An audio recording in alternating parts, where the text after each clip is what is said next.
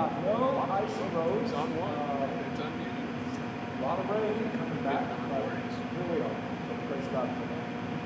And we're going to pick up where we left off almost last time.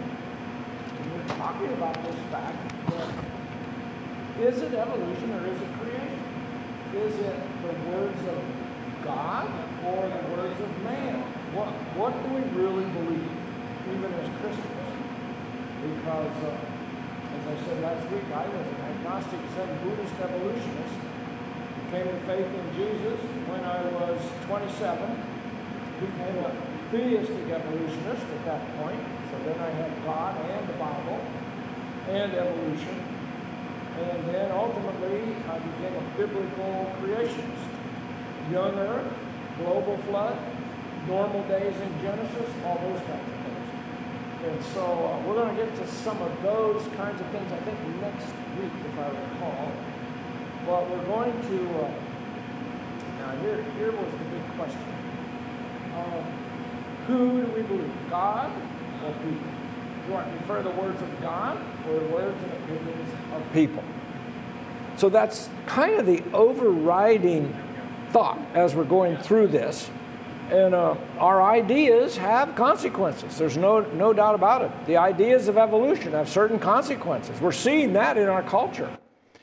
The ideas of creation have certain consequences. And our assumptions determine our conclusions. What you assume about things is going to determine the conclusions you come to about things. I'll give you one quick story. I was in dental practice down at Clear Lake City at the Manned Spacecraft Center in Houston from 1968 to 71. And my patients were the engineers for NASA and a lot of the families of the astronauts. They had their own dentist. And some of the geologists that dated the moon rocks, okay? So when they first dated the moon rocks, they said the range of dates went from about 4 to 4.5 billion years. Then about a year or so later, they came out with a new range. And they said, oh, the range actually went on the age of the moon rocks from about 3 to 4.5 billion years.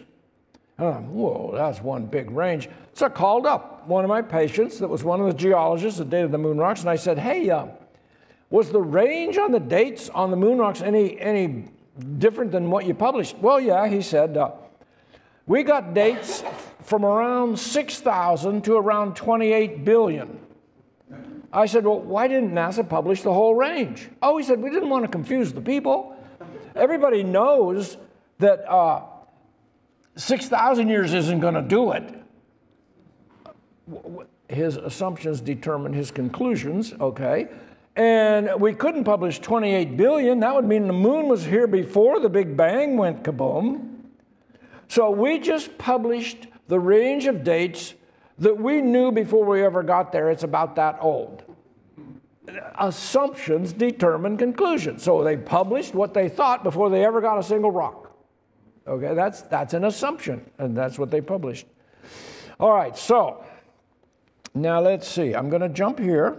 We're going to jump around a little bit here tonight. And the Creator God of the Bible, He tells us to study what He's made, and we're going to see irrefutable evidence that He exists. No doubt about it.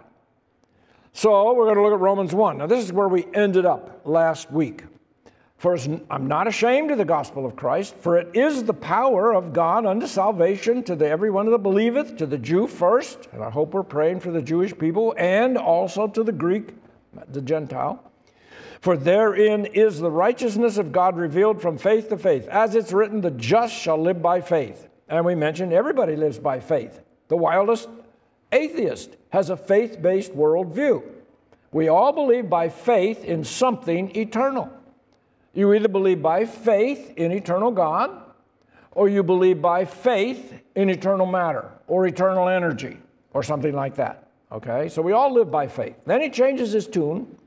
For the wrath of God is revealed from heaven against all ungodliness and righteousness of men. Now, because they're ungodly and unrighteous, they do something. They hold the truth, or they hold back the truth, or they suppress the truth in unrighteousness. That's why you all said you'd not heard of the slow loris. I might have a picture to show you tonight. Last time. Or the ii, or the weta, or there's all these different things that we don't get a chance to hear about. Wonderful things our Lord has made so we can study it and give Him glory. We're not allowed to know because it breaks the rules of evolution. So they just don't tell us. They just don't put it in the books. All right, because that which may be known of God is manifested in them so they can know some things about God. For God has showed it unto them. How did He do it? For the invisible things of Him from the creation of the world are clearly seen, being understood by the things that are made. Okay, so we can see invisible things about God by studying His creation, even His eternal power and Godhead. So they are without excuse. So we can even see things about the Godhead or the divine essence or what is God. And I think we talked about that, didn't we? What do we have? One God, three persons, right? One universe made up of three things, time, space, and matter. Did we talk about that last week? Okay. And then everything, you can look at it, and it's like, it's one thing, but it's three.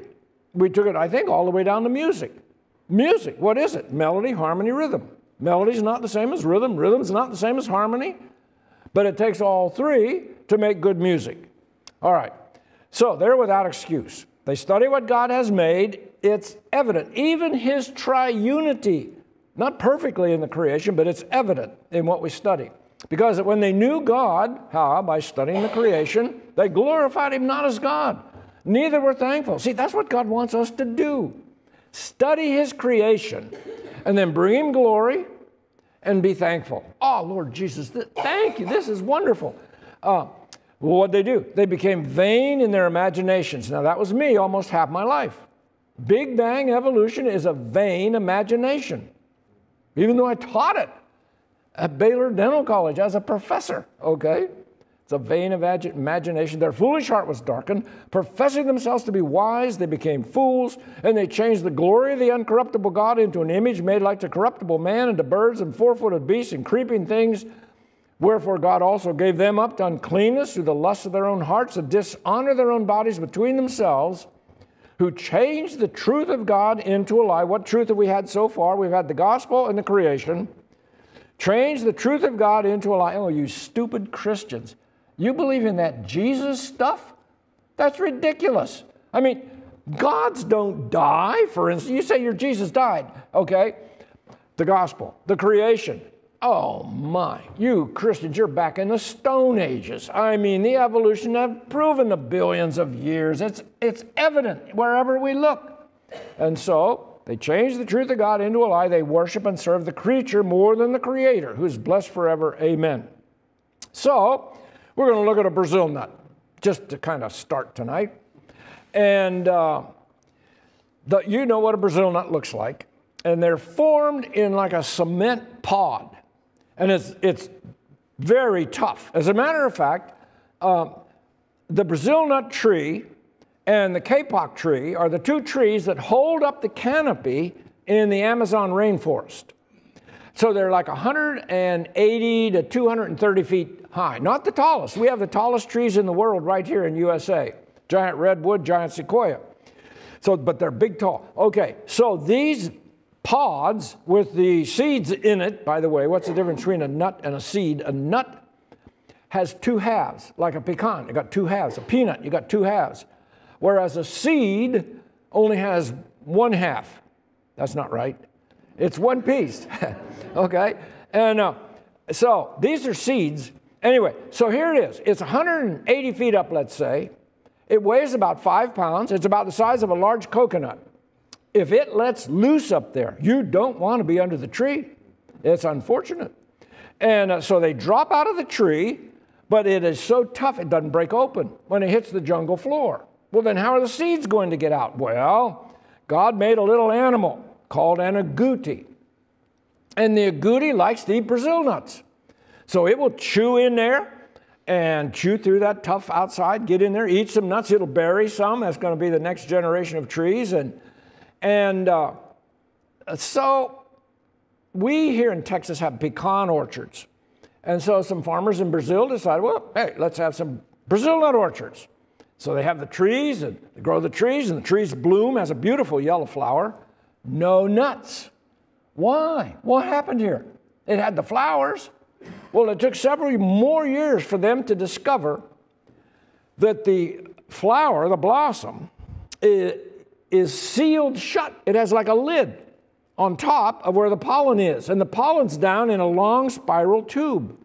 So the wind cannot blow across it and pollinate it, like maybe an apple tree or a peach tree. Wind can blow across it and pollinate it, but it can't do that. It took them several years to discover there's only one insect that pollinates the Brazil nut tree flower, and that's the Brazil nut long-tongued bee. And it has a very strong jaw and a very long tongue. So it'll go to the flower, take its strong jaw, open up, hold it open, hold the lid up, take the long tongue, stick it down in the spiral tube, get the pollen, and as it goes from flower to flower, it pollinates the tree. So they figured that out. They went out, they brought in the bees, and sure enough, they got nuts for 1 year. Next year, no nuts. Why? What happened? It took several more years for them to discover. In order for Mrs. B to invite Mr. B in the house so they can have baby bees, Mr. B has to go to one particular species of orchid, get the scent of that orchid on itself, I guess it's his cologne, and then Mrs. B invites him in. How would that evolve? You see, it all has to be there, all at the same time, or it's dead. It's dead. It's called obligatory mutualism. That's the big term. They're obliged. They're mutually obliged to each other to keep each other alive. So that's the story of the Brazil nut. So that's something you can tell people about, because most people don't know that. How many of you knew that? Nobody. Where have you all been? Now, we live in Satan's world system. See, we have to dig to find these things. You can find them. And then some people will tell us things too now that we've done this so many years, since actually 1971. All right, Job 12, what's it say?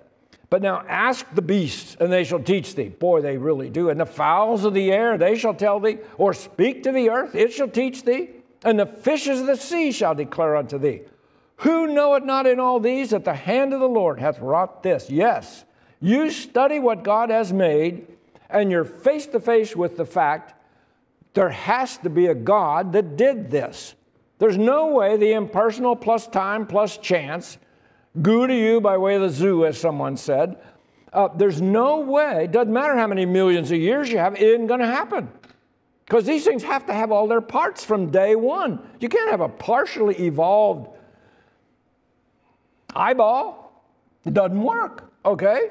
They have to have fully formed eyeballs from day one, if there's something that has eyeballs. Anyway, so the hummingbird, I'm not going to spend a lot of time on the hummingbird. Wonderful little creature, okay, just wonderful little creature. Weighs less than a dime when it's born, tiny, usually 2 eggs. And you know what the mama hummingbird does? She'll make the nest, and then she'll check it to see how it's going to go in the wind, because it's a small nest and it's fairly shallow usually. And if she sees it's going to tip a certain direction in the wind, she'll go get some cobwebs, bring them back. If it's going to tip this way, she'll hang the cobwebs here as ballast. She'll go get little pebbles and put them in the cobweb. So it isn't going to do that. How does she know that? How would she know to do that? How does she know how to get cobwebs and not get all tangled up in them? You see, God put that information into all of his creatures. And we talked about the giraffe last week. Now, the mountain lion mostly hunts at night, and so it's dark. And they can jump off a 65-foot high cliff. And they want to, let's say there's some elk down here, and they're up there, 65 feet. They can jump up. They want to land right behind the elk, and then in one leap, they're up on the back of the elk. But now they got a problem. Which way is the head? Because it's dark, okay? And what they want to do is they want to snap the neck. Well, I mean, if they go the wrong way, they're going to snap the tail. I mean, that isn't going to help. So God made them with sensory hairs in the middle of their paw.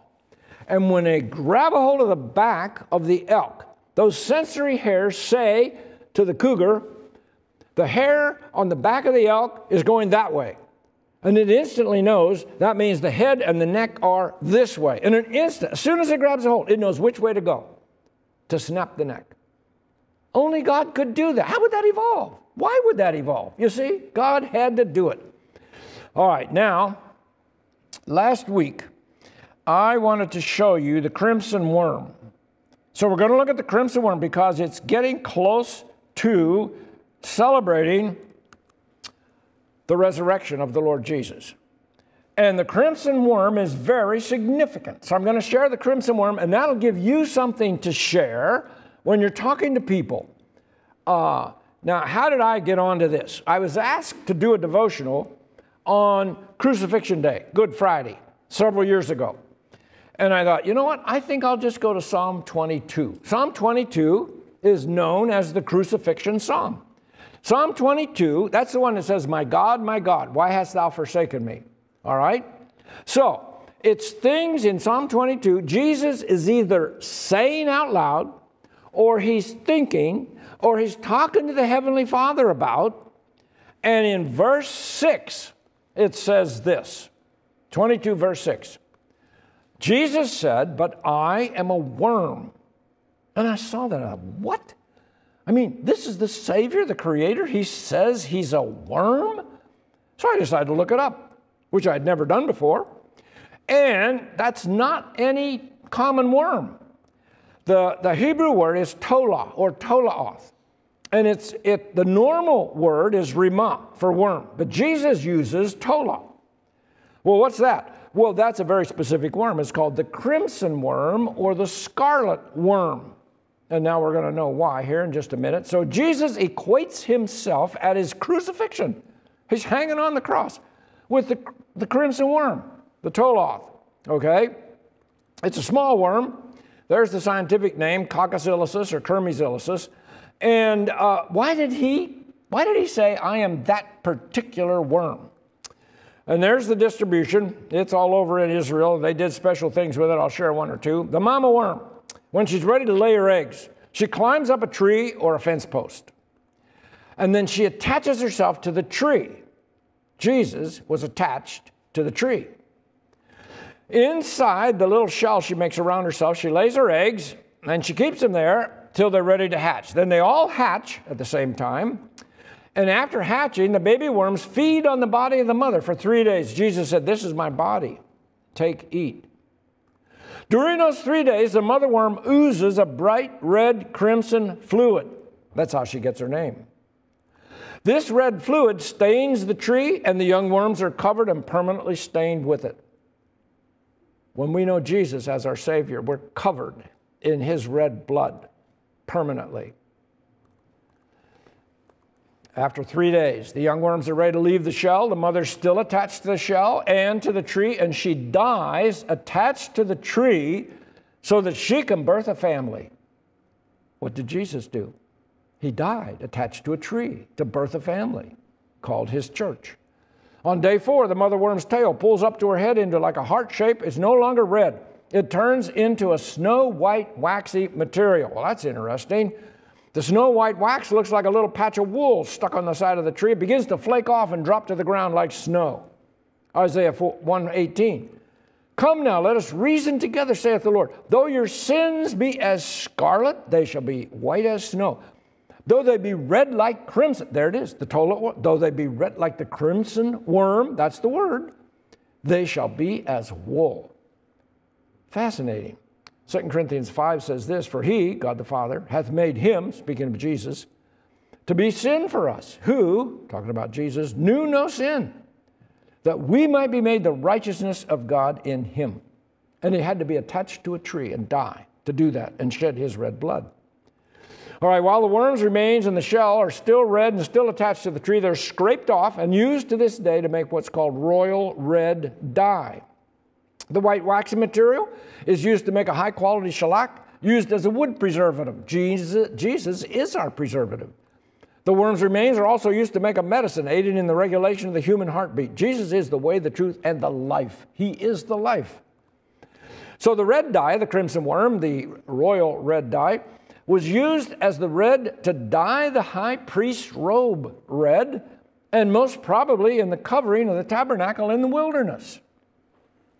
Fascinating. The ram's skin was dyed red. So, Psalm 22:6, Jesus says, He is that worm, the tola or tolaoth. Isaiah 1:18, red, though your sins be red like crimson, they can be white. Isaiah 66:24, the last verse in Isaiah, that shall go forth and look upon the carcasses of the men that have transgressed against me, for their worm, there it is, the tola, shall not die. So if people don't believe in Jesus, if they haven't received their Messiah, the worm doesn't die. Well, if the worm didn't die, it couldn't birth its family. If we don't believe in Jesus, Jesus can't save our soul. It's the same thing as the worm not dying. And Jesus quotes that right there in Mark chapter 9, about verse 47, will say, and if thy eye offend thee, pluck it out. It's better to enter into the kingdom of God with one eye than having two eyes, be cast into hellfire, where the worm dieth not. Right out of Isaiah. Wow. So what if the toloth didn't die? Well, if the crimson worm didn't die, it couldn't give birth to its family. If a person rejects the Lord Jesus as his or her personal Savior in order to keep living according to the lust of the eyes and the lust of the flesh and the pride of life, 1 John 2, the tormenting worm will never die. The lake of fire is your destination. That's all there is to it. Jonah. Now this is interesting. Remember the gourd. The gourd comes up, and then God sends a worm to kill the gourd vine because Jonah, he wasn't loving the people of Nineveh. He wasn't even loving the cattle, okay? He was just loving himself and wanting his own comfort. So God sends this worm to kill the vine. It's the tola. Jesus is not only the Savior, He is also the righteous judge. And I thought that was kind of fascinating. Anyway, so the Lord Jesus Christ is the Savior and the judge. The wages of sin is death. Jesus is the judge. But the gift of God is eternal life through Jesus Christ our Lord. The same Jesus is the Savior. God commends His love toward us, and while we were yet sinners, Christ died for us. 5:8, Romans. So what do we need to do? Receive the Lord Jesus Christ as your personal Savior, and you have a new birth, a birth that is now possible because Jesus sacrificed His life willingly, attached by nails to Calvary's tree. Jesus died so you can live. The mother, tolaoth worm, dies so that her babies can live. Jesus equated Himself with that very crimson worm in Psalm 22. By the way, everybody's going to have one birth and two deaths, or two births and one death. You will have one birth, but you don't ever receive Jesus. That means you're going to have two deaths. You're going to have a physical death, and then what's called the second death, when you're cast into the lake of fire. Or you can have two births. Your physical birth, and then you're born again when you receive Jesus, John chapter 3. Now you only have one death, your physical death. So everybody either has one birth and two deaths, or two births and one death. That's all of us. It's going to be one way or the other. All right, so the mother worm climbs on this tree to die, to birth her family. Jesus willingly went to the cross to die so that we can live eternally with Him as His family. The baby worms are covered with the red fluid of the dying mother, just like we're covered with the red blood of Jesus and are washed as white as snow. Praise God for that. And almost all things are by law purged with blood. Without shedding of blood is no remission. Hebrews 9:22, Ephesians 1:6 and 7, the praise of the glory of His grace, wherein He hath made us accepted in the beloved, in whom we have redemption through His blood, the forgiveness of sins, according to the riches of His grace.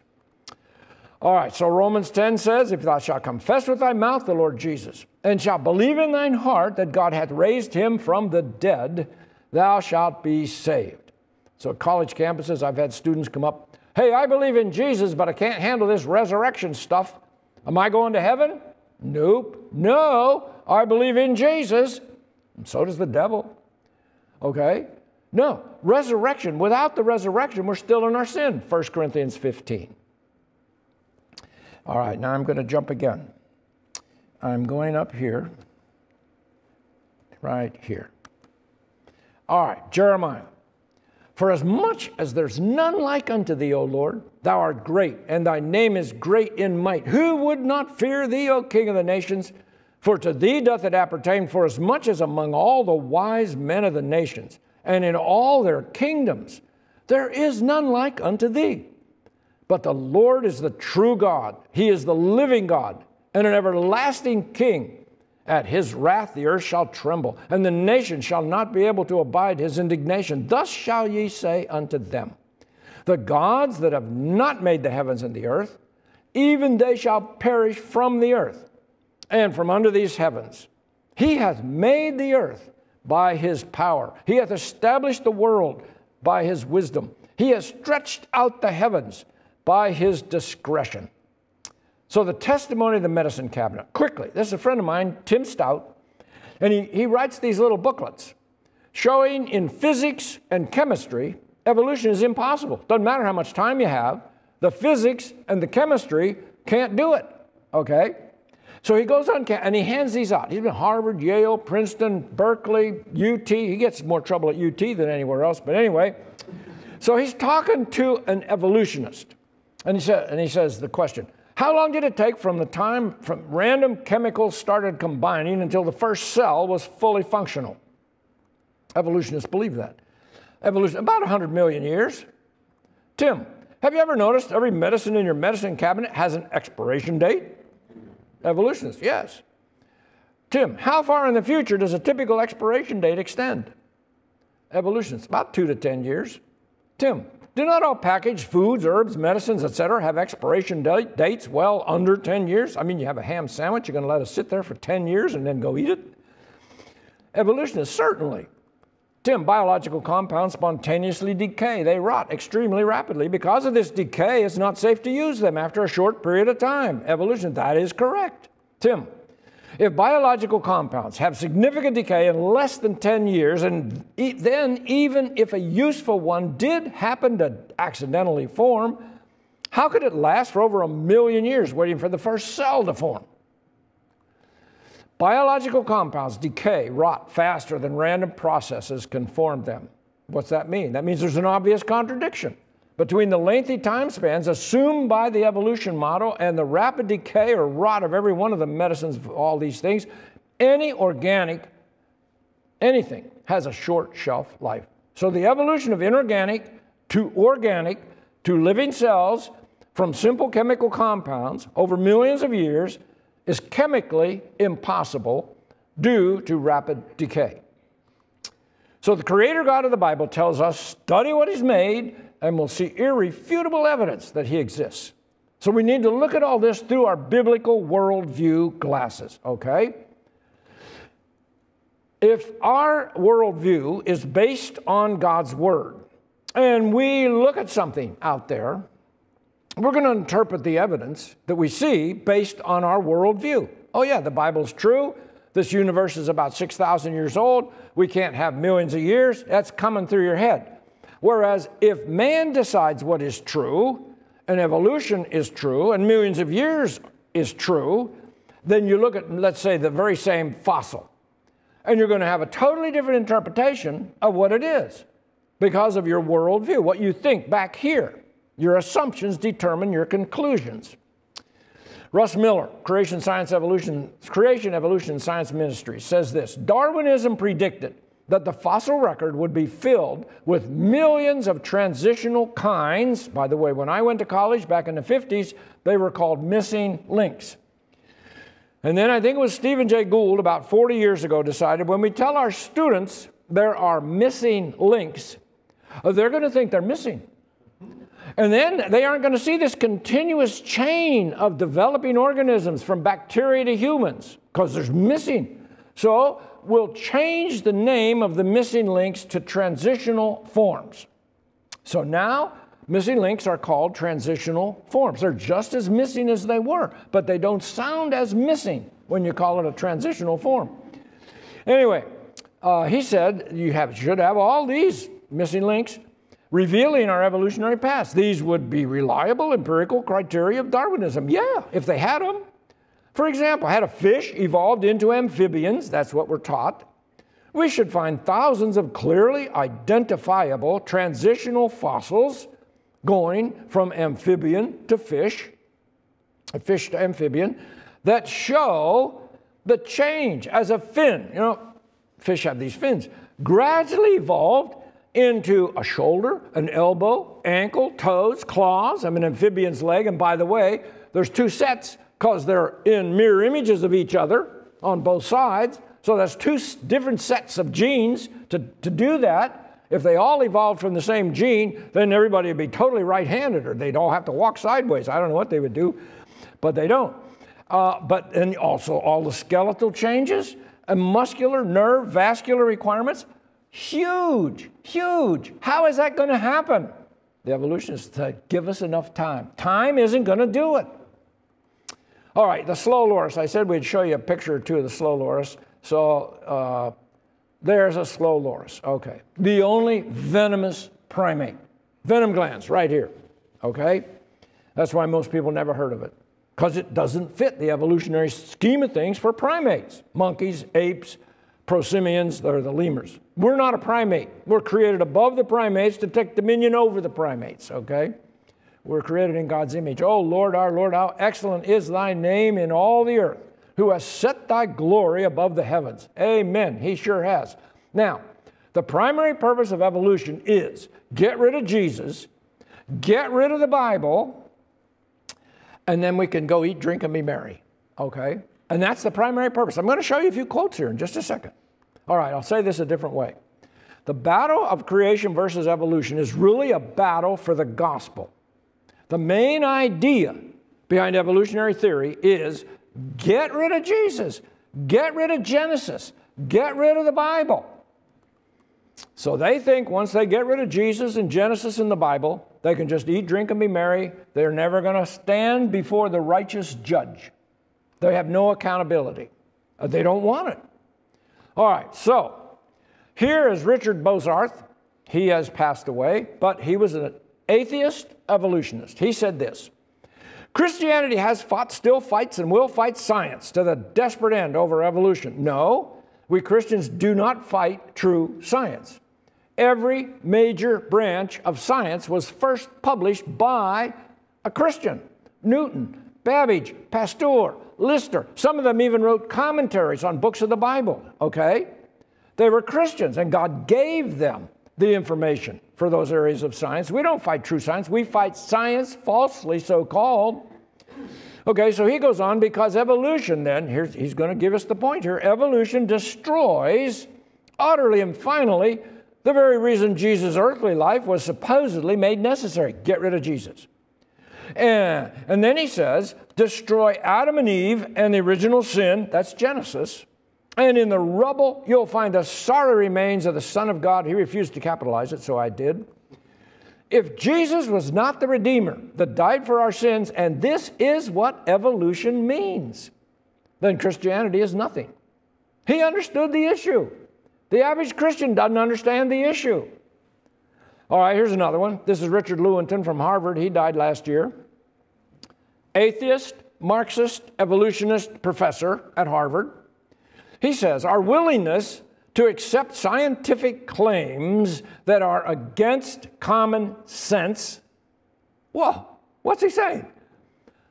They're studying science. And the science is telling them there's got to be a designer. There's got to be an engineer back there. It goes against common sense, what they decide they're going to believe. It's the key to an understanding of the real struggle between science, and that should have quotation marks around it, and the supernatural. We take the side of science. It isn't true science. He's talking fake science, in spite of the patent absurdity of some of its constructs.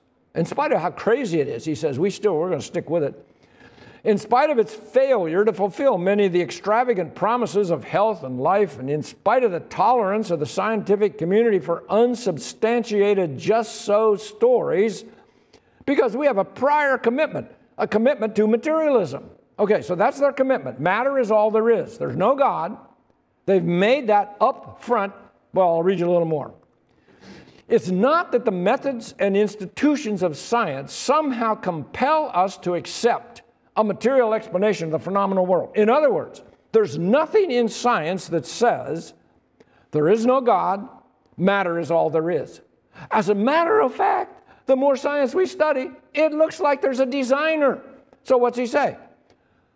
Explanation of the phenomenal world. But on the contrary, we're forced by an a priori, that means an upfront adherence to material causes, to create an apparatus of investigation, a set of concepts to produce material explanations, no matter how counterintuitive, no matter how it goes against the very science they study, no matter how mystifying to the uninitiated. Moreover, that materialism is absolute, for we cannot allow a divine foot in the door.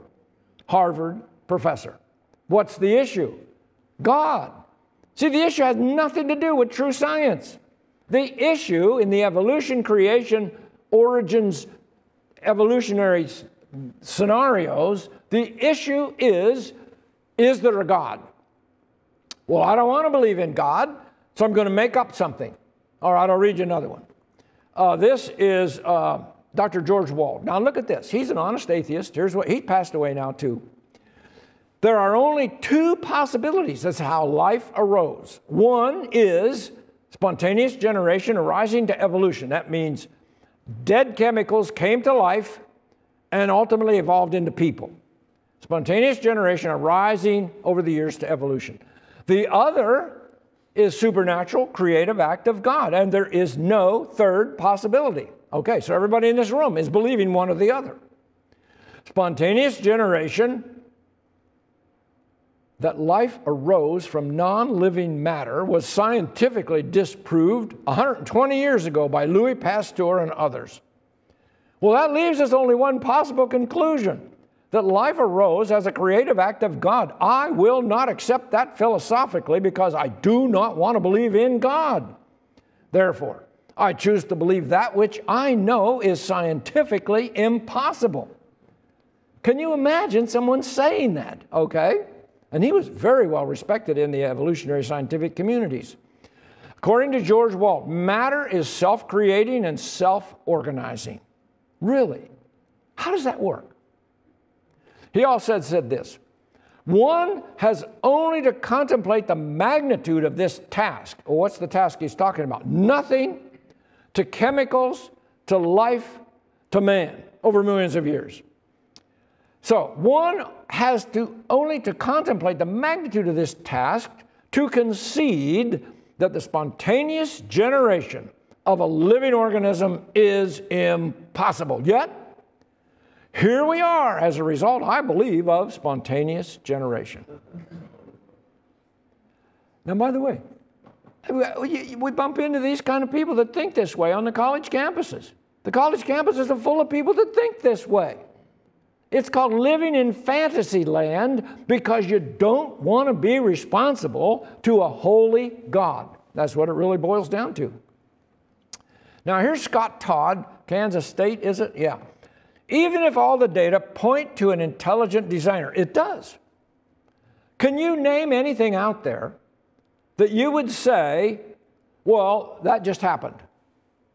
I mean, these pews, you think there was a designer? They didn't just have a bunch of stuff and kind of shuffle it all up. Out comes pews, right? Everything has a designer. He said, even if all the data point to an intelligent designer, and it does, such a hypothesis is excluded from science because it's not naturalistic. What's he saying? He said, well, you see, I don't believe in God, so there can't be a designer. So it's all just happening by chance over millions of years. Basically, that's what he's saying. Now, here's a really old one. 1929, D.M.S. Watson. The theory of evolution itself is a theory universally accepted, not because it can be proved by logical, coherent evidence to be true, but because the only alternative is special creation, which is clearly incredible. Now, do you see a kind of a bias among these professors? Yeah, the bias is, I don't want to believe in God. So in spite of the science I study, which is telling me there's got to be a God, There's got to be a designer. Somebody had to do that. In spite of that, that would be too incredible. I'm not going to do it. Unbelievable. So we have two faith-based worldviews. Creation teaches that by faith, the God of the Bible exists. He is the creator of all. Therefore, creationists believe by faith in eternal God. Evolution teaches that by faith, matter is self-creating and self-organizing out of nothing before the Big Bang. What? Therefore, evolutionists believe by faith in eternal matter. So we all, creationists and evolutionists, believe by faith in something eternal. Either eternal God or eternal matter, energy, something like that. So we study the same fossils, don't we? There's not evolutionary fossils and creationist fossils. We study the same fossils, but because of our worldview, we interpret the same fossil differently. We study the same living things. There's not evolutionary cows and created cows. They're all cows. But we look at it and say, God made cows. They look at it and they would say, oh, it took millions of years for those cows to form. Now some of them are saying the cows went back into the ocean and became whales. So I was at one university, I said, I'll buy you a cow. I'll even ship it down to the ocean. Let's watch it become a whale. I mean, what are they thinking about? Totally different breathing system, totally different metabolism, totally different everything. Except they do give milk to their babies. They nurse underwater, whales. That's on our Alaska number 3 with the humpback. We got a lot on whales. All right, God.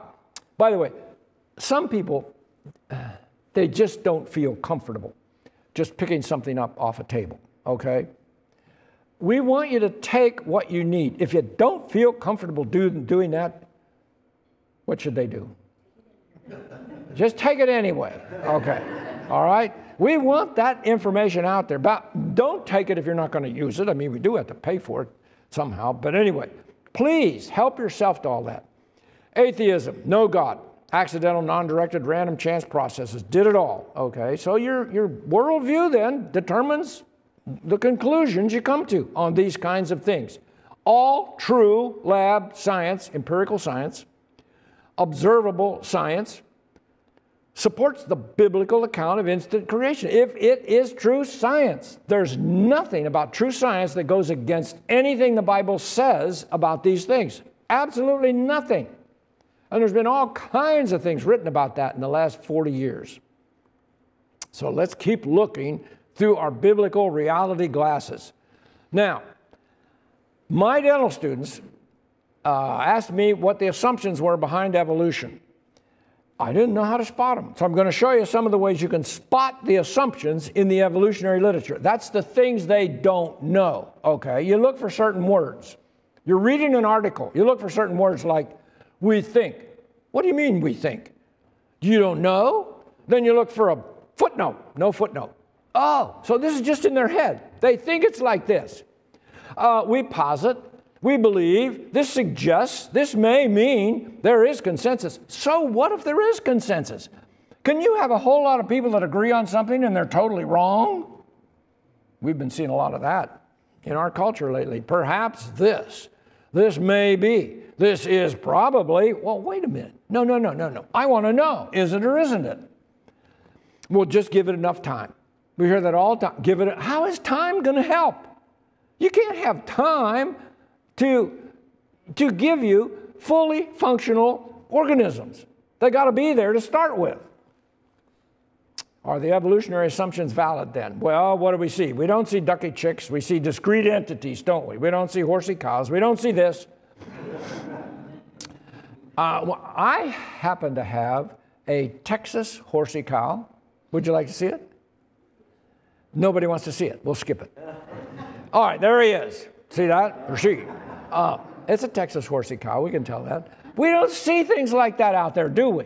Because God created each thing after its own kind. Now, could some sort of a geneticist move some genes around and come up with something like that? Maybe, but that's not how God did it. But Proverbs 14:12, there's a way that seemeth right unto a man, but the end thereof are the ways of death. That's called deception. And one of the biggest deceivers that ever walked on planet Earth, Charles Darwin, okay? I mean, people love Charles Darwin because it gives them an excuse to not have to believe in God. That's the whole reason. The way that we take has eternal consequences, doesn't it? There is a way that we can take. It's total deception. And I was on that way almost half my life through evolution. It was a total deception. And then there's the way of truth. What does Jesus say? You know my truth, it's going to set you free. Where's that? John 8:32, around in there. My truth, it'll set you free. Now, what's Satan's deception? If evolution is true, then Jesus is not the creator. Well, if Jesus is not the creator, then he doesn't have the authority and the right to be the Savior, because only the creator would have that right. Well, if Jesus is not the Savior, then the Bible is not true. If the Bible is not true, let's eat, drink, and be merry, for tomorrow we die. Well, if tomorrow we die, then all we have is the lust of the flesh and the lust of the eyes and the pride of life, which is of the world. 1 John 2. And that's where most of the world is right now. Right there. 1 John 2:16. So we're tempted by the world, the flesh, and the devil, Ephesians 2:1-3. What activates our tendency to sin? Well, it's the lust of the flesh and the lust of the eyes and the pride of life. That's usually where it starts. Evolution appeals to the flesh. It's easiest to go along with peer pressure and culture. We're proud. We don't want to appear to be stupid by believing in an instant creation and a 6,000-year-old universe, among other things. Oh, how ignorant could you be? Okay? I used to just kind of cringe even thinking. And then I look back and think, how did I believe the other way? When you look at the science and you look at all these things God has made, there's no way it could be anything but God did it. And that's why he made it like he, and this is even subject to the fall and the curse. Okay, so we each have to decide deep down in our hearts who determines what is true. Does man determine truth? Or does the God of the Bible determine truth? Now, I said that's going to be kind of our reoccurring thought as we go through. I want all of you to be thinking, who do I really believe? If man determines truth, we are presented with a system of origins that claims matter is self-creating and self-organizing and mindless, accidental, random, chance, non-directed, non-purposeful, non-intentional processes. There's no mind behind it. It's just happening. This mindless process evolved everything, inanimate and animate, including mankind and the universe itself. Now, which takes more faith? To believe what God has said or to believe this? In my opinion, it takes more faith to believe this. So, we don't have catbirds. And we don't have doggles. Although I wouldn't mind having one of those. Somebody might be able to take the genetics and stick an eagle's head on a St. Bernard and come up. I don't think it would live very long, but they're doing things with genetics they shouldn't be doing. Matter of fact, they're changing the genome of the race of Adam. They're changing it.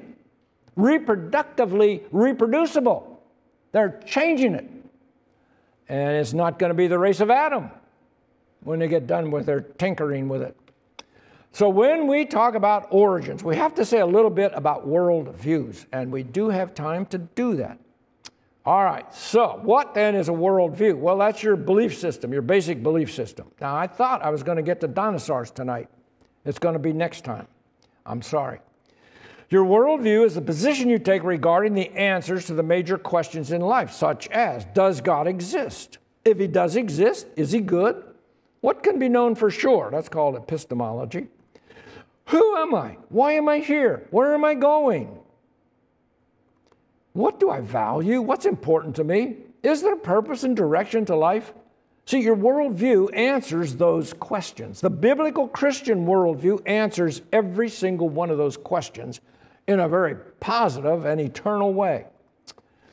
So your worldview is like a big iceberg.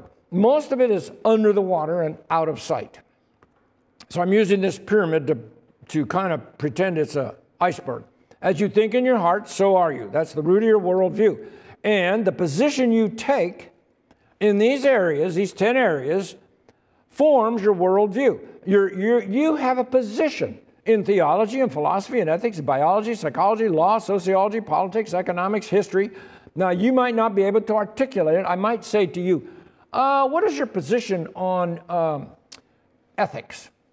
And you might be, no, you have one. We all have one. Okay, now once you take a position in those areas, and that's what do we do in school? That's what we study.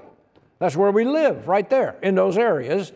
Well, once you take a position, out comes your value system. What's important to you? Is loyalty important? How about godliness, respect for life? Are you pro-abortion? You see, what's coming out of your value system? What's coming out of what you really believe about things? Now, you don't see that part. That's the underwater part of the iceberg. What do you see? You see behavior.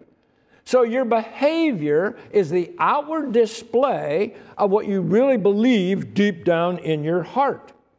And you can have a different behavior on Sunday morning in church than you have on Saturday night. So which one is the real you? Which one are you pretending to be, and which one is the real you, you see? We need to give that some thought. Who do I believe? All right, your art, your music, that comes out of it. Once you take a position in these areas, out comes your art. Like you think of those old guys who used to believe the Bible, a beautiful art. Then you have someone like Picasso. He was an atheist, okay? Has an arm coming out of the side, and maybe an egg on the head, or who knows what. Your worldview determines how the pictures come out, how the music comes out. And then mathematics, all those have their own. So this is really everything we do right there. So what are some of the anti-biblical worldviews promoted by the God of this world on the campuses? Well, the big ones are the humanists, the Marxists, the New Agers, postmodernists, Islam. Those are the big ones. Now, I was at a place called Summit Ministries for 16 years, and this is the chart we would use up there. Notice, instead of saying a whole lot about it, notice evolution. If you're going to be a humanist, you're going to say, I don't believe in God, I'm an atheist. That means natural processes have to take care of everything. That means your ethics are going to be relativism. Well, it's all relative because there are no absolutes, okay? As long as I don't hurt anybody or something, you know. Well, then what's your biology? It's evolution. It's evolution. Because we had to throw God out. What's left? Evolution. You know what your economics is going to be then, ultimately? Socialism. Because once you throw God out, there's no God. Now, who's in control? Man. What does man want when he's in control? Power. Okay? And so all of a sudden, you will have an elite group begin to legislate everything that the rest of everybody's allowed to do. It's an absolute result of throwing God out. And that's why all these pagan cultures are really socialist cultures. And so we could say a lot about that. Anyway, we need to be straightened out. Do we believe God evolved things, or do we believe God created things? Was it instant creation, or was it millions of years? And you have to decide. Notice, all the secular worldviews that are evangelistic source evolution as their worldview. By the way, why don't I have Buddhism, Hinduism, Judaism? Because they're not the evangelistic ones on the campuses. I put up the evangelistic ones, the ones that are trying to get our kids, and they're doing a good job of it. So the source evolution is their worldview in the area of biology. The only way a secular worldview can survive is if there is no God of the Bible. Secular worldviews cannot function off of the responsibility that man was made in the image of God. They can't do it. Some people say, well, I can have evolution and the Bible. The two don't conflict with each other. Genesis and evolution, they fit beautifully with each other. Well, all right, we're going to think about that. Do the Bible and evolution fit beautifully with each other? All right, now remember, your ideas have consequences, and your assumptions determine your conclusions. So we're going to look through our biblical worldview glasses, and we're going to find out there is no middle road. All right, what's the Bible say? There is a God. What does evolution say? The basic premise is there is no God. So you can say, I can have both. Well, what's the Bible say? Earth was here first. What's evolution say? Oh no, stars were here first. The Bible says earth started all wet. Remember, it's all covered with water. Evolution said, oh no, it was dry. It all started dry. It was molten rock and then cooled down. What's God say? Light for the first 3 days, no sun until day 4. Oh my, no. Evolution says the sun had to be here to make the light. Could God make a stream of photons if he wanted to? I think he made those first 3 days with no sun, with a light source, because each day is half light and half dark, remember? I think he did that just to show when people worship the sun. It's like God is saying, hey, don't worship the sun, worship me. I don't even need the sun. I can make light without the sun. I did it for the first 3 days of my creation week. Land plants first, says the Bible. Seed life first, says evolution. By the way, in my book, page 68 and 69, I have whole lists of these things. So if you want some of these, I just pulled a few out. Birds on day 5, says the Bible. Reptiles on day 6. Oh, no, the reptiles came first and then the birds. Okay, I like to do this, so I think I can do this quickly. All right, your average reptile, your average bird, average reptile, dense bones, teeth, scales, cold-blooded. Average reptile. Average bird. Hollow bones, beaks, feathers, warm-blooded. Okay, now this, over millions of years, became this. Is there any such thing in the fossil record of a partially dense-boned, tooth-beaked, feathery, scaly, lukewarm-blooded reptile bird? There's nothing. Now, some of you might have learned, oh, that must have been the Archaeopteryx. That's what I learned in college. No. Archaeopteryx, now they have found true bird fossils that predate Archaeopteryx. So it's now out of the picture. Now they're saying it was a bird. Man from dust, says the Bible. Man from the primates, says evolution. Man sinned the cause of death, says Romans 5:12, 1 Corinthians 15. No. Death was present long before man came on the scene. Okay, if we believe the Word of God, when did death begin? With Adam's sin. Okay? Well, if death began with Adam's sin, can you have death before Adam? No. There was no death before Adam. You can't have millions of years of things living and dying until you get up here to whatever it was and God said, okay, I'm going to call you Adam. No, you can't have it because death began with Adam. That takes care of evolution right there. If we believe what God says, that takes care of millions of years.